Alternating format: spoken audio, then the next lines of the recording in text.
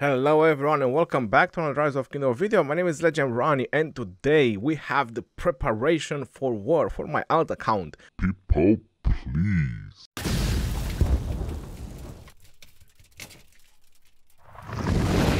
You are probably wondering, hey, but what does a war preparation video, what does that mean? What are you going to do? So I showed you at the beginning of the video the 1,300 sculptures that I have right now. So obviously I'm gonna go and invest some of them or most of them, or you never know, all of them in commanders, so I can prepare, because we have the level 4 pass opening, which is the zone 5 in Heroic Anthem, and I'm gonna get my field fighting marches ready for war. Before we go any further into the video, I wanna give a big shout out to Kingdom 1782. So make no mistakes, Kingdom 1782. Because with my alt account I'm in 1682. They are recruiting, so if you're interested into a kingdom that is very well established, they won KVK 4, which is the season of conquest, because that's what they are doing, which means that they have a great deal about season of conquest. You definitely want to contact the commando from the alliance EB82. From what he has told me, the kingdom is being governed by two main alliances, and they have some really juicy players in this alliance, so they are definitely ready for season of conquest. If you want more question, you definitely want to ask Desert Commando. You want to private message him so you can get more information regarding this. Going through the alliance members, there is a couple of juicy players that you can pick on, and there's definitely a lot of spending that is going on in this kingdom as well. For some of you that are probably wondering if there's gonna be like enough gold chest, or if there's gonna be enough speed ups that you will be able to make for KVK, because that can be a very main concern for a lot of players, right? Because if you don't have speed ups, you won't be able to keep emptying your hospital. And even a 400 million power player, so which means that they definitely have the firepower, because if you don't know, in season of conquest, to take down flags you need a lot of these players, some high power players that are able to fully reinforce flags or swarm flags, because that is the way flags go down in season of conquest. And I want to give you a very good reason why you should contact, or why you should try out this kingdom, is because they care a lot about the kingdom, either through publicity, ads, or whichever other means necessary and available. They care about the health of the kingdom, they care about the growth of the kingdom, because that is one of the most important part in a leadership in a kingdom. Regarding the MGEs, he told me that most of them are fixed, because either based on contribution or what the kingdom needs. For example, like you have a monitor, or you have Pakal, or you have whichever other commander that might be needed either for rallying or for garrison into the KVK. So you want to make sure that the key players in the kingdom, they have those for either garrisoning or rallying. But more information, you want to contact Desert Commando from EB82 Alliance, and he will definitely fill you in with any questions and doubts you have. Now there's gonna be some chest openings, not a whole lot of chests. These three types of chests are from Heroic Anthem, from the caves. So I'm pretty sure probably some of you want to know what exactly these caves give you in Heroic Anthem. Now I want to give you a tip regarding scouting the map, because I still have like a tiny bit left. I'm not sure, like 15% or something is this bit, and there is another bit somewhere else. So let me just go ahead and explore. And if you go onto your exploration report, you have Mysterious Cave. So you click on that one, you click on the cave, you click investigate, and then you click send. Now you're probably noticing that this scout is already exploring fog. So if I send into this cave, he's gonna go take the cave, but after that he's going to resume his previous fog exploration. So this is a very nice trick, so you can go and do the caves and the fog in the same time. I've showed this in a couple of my other videos as well, but you never know, a refreshing will definitely help you out. And now let me just open those chests. But the whole point is that it's some free stuff, and you do this in the same time you're exploring the fog, because everyone wants to explore the fog so they can see the map, or at least to see where the action is. So if I go into the other, let's open the level 1 treasure cave, open them all, so next to nothing resources, 16,000 crystal keys, 300 gems. That's a big joke. 500 action points and a little bit of speed ups. So it's not a whole lot in them, but still it's something, right? Because all these small things in the end, they add up, they pile up, especially if you're not spending. So anything that is free stuff is free stuff. Now let me just go ahead and open the other ones. 41 level 2. So these ones are a little bit juicy, not in resources but in action points, and apparently a little bit of speed ups. Again, 300 gems and 1700 VIP points. And then we have the treasure cave level 3, because these are the ones that should be the most exciting ones. Well, let's find out. And open all. 6 gold keys, 50,000 crystal, a bunch of experience, not a lot of VIP. Why was the other one so rich in VIP and this one wasn't? But 3,000 action points. So if you put it all together, I think I got about 5,000 action points. Now with 5,000 action points as a free-to-play low spender, if you know what to do with it, you can get a lot of barbarians. And this one gives you 1,000 gems, 900 to be more precise. That's 1,500 gems. That's a 50% expansion when you get into the merchant with 70% off. So how about that? I have 63 Crusader supply chests, because now you cannot donate as much as you want. And there is more action points. Wow, there's 3,000, 6,000 action points. I have so many action points, to be honest. Yeah, these chests are so good. I remember when you were able to donate as much as you want using your gems. That was also really cool. Holy moly, scrappy-oly, guys. You will not believe what just happened. So I decided to open my 79 keys.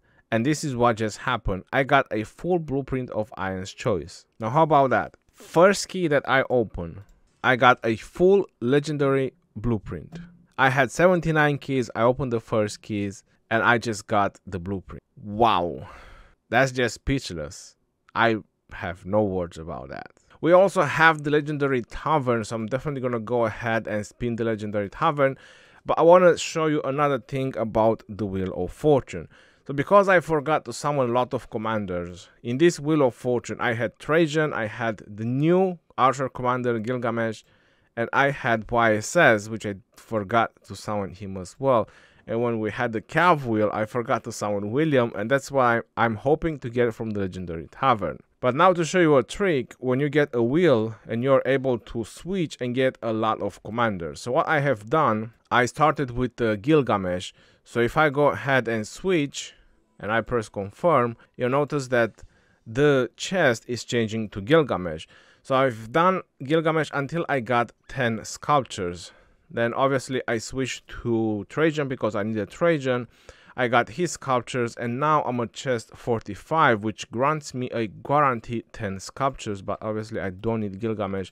I just need 10 sculptures of YSS. So all I have to do is just one spin and I will get 10 sculptures of YSS and I will be able to summon him. So let's go ahead, let's do that spin. And look at that, I even got an extra sculptures of him. So I'm gonna go ahead and collect it, and you get the 10 sculptures. So in 45 spins, I got 3 commanders unlocked. That's a great value. Alright, now it's time to play some Legendary Tavern. Let's see if I get William, and after that, I will decide which commander I'm gonna go ahead and invest my sculpture in. I'm probably gonna buy even the 40 keys from the VIP shop.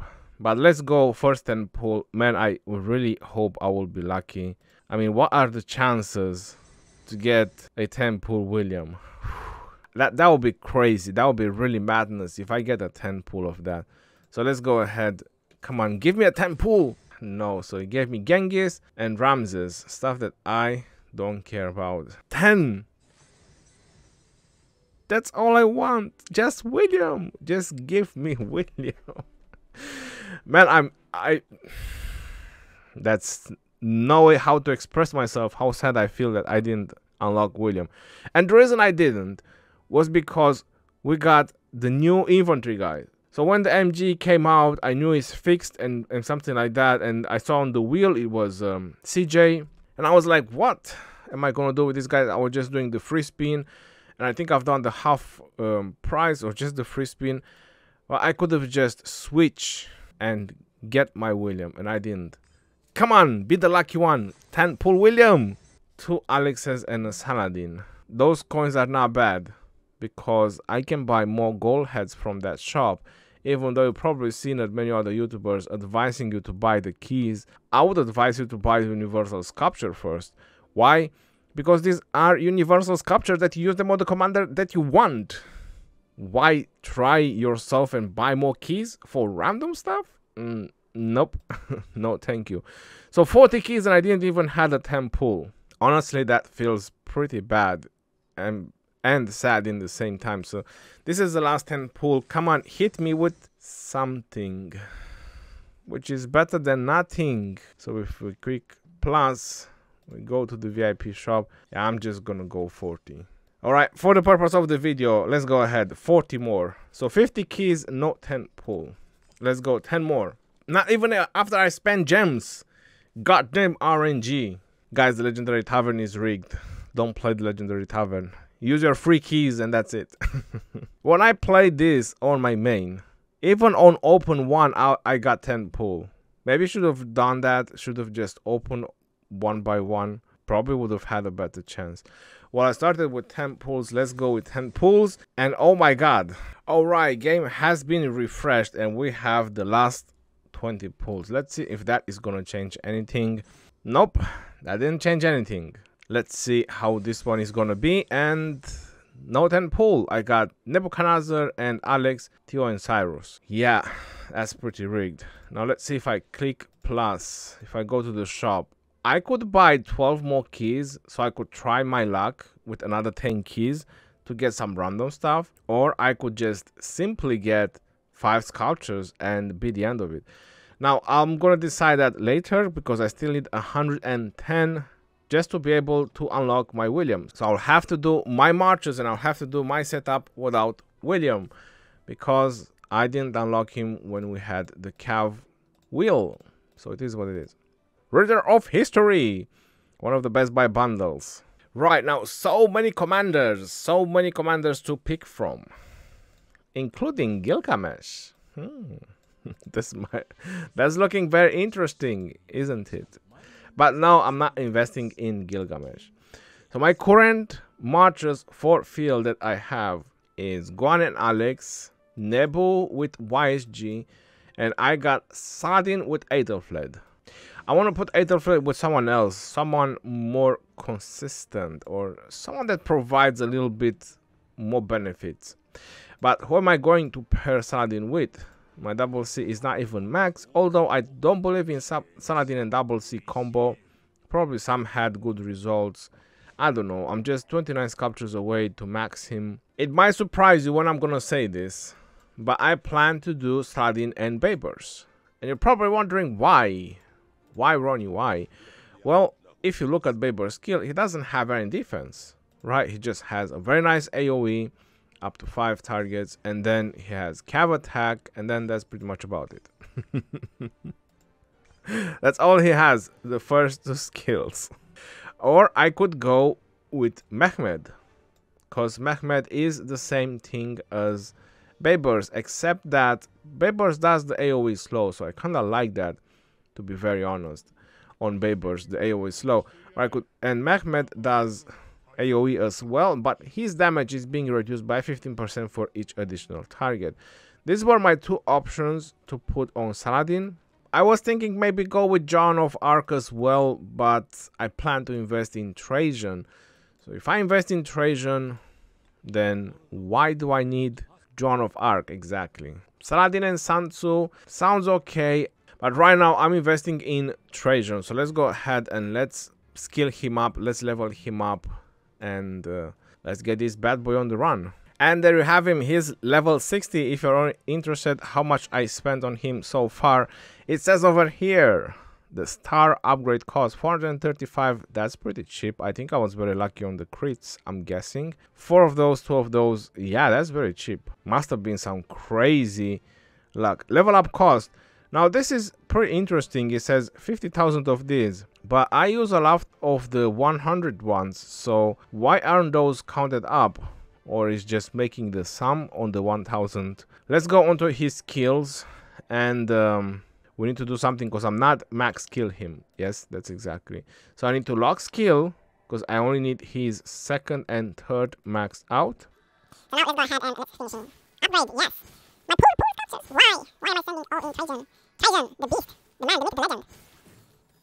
You know, when I first invested in Trajan, everyone thought I'm probably copying someone, but I'm not. I mean, Trajan was a beast since he came out. I saw his skills and I was like, that's it. This is gonna be the one commander I want on both of my accounts. He's really a beast, not even expertise. So 5551 Trajan, he's so good. I had in mind to do a 5511 Artemisia and invest on Tomiris. I have Tomiris somewhere over here. Invest on Tomiris as well because I have a skill reset. So the plan was to try to get the 4th skill of Tomiris. Like if I can get a 5115 Tomiris, I mean, I'll be very happy. But in the same time, I want to invest in Guan Yu. And I was thinking to use my reset skill to get a 5155 Guan, but I also have a coin, which would make a lot of sense to max skill Guan. Although I want to invest in William, so my sculptures are pretty limited. 956 right now. So if I do a 5511 Artemisia, that means that I want to bring a 5th march out.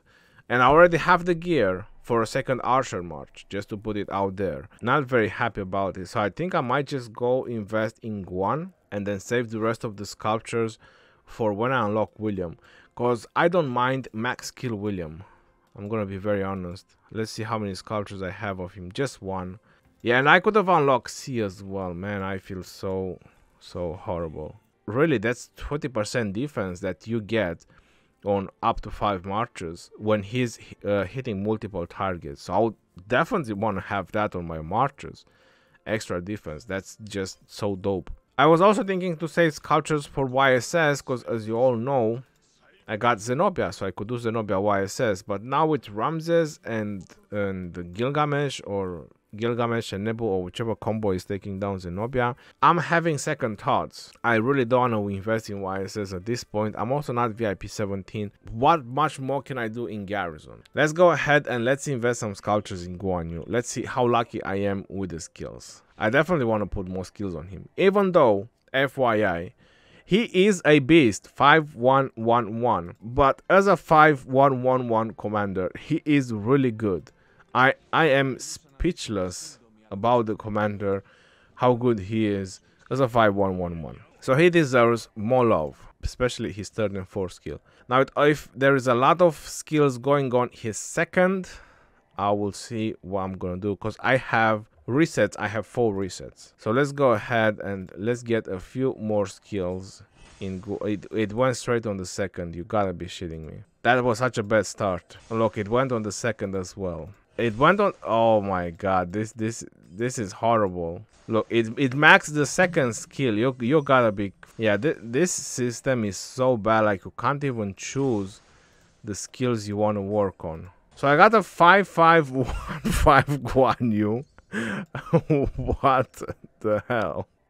And you want to know something? I don't think I'm gonna reset him. I mean, infantry attack it doesn't matter, to be honest. 20% infantry attack, I don't care about that on him. And then infantry march speed, I would probably care about that. Another 12% march speed. Healing factor, again, not very interesting. So I don't think it's worth it to reset, because basically what I want is the additional damage.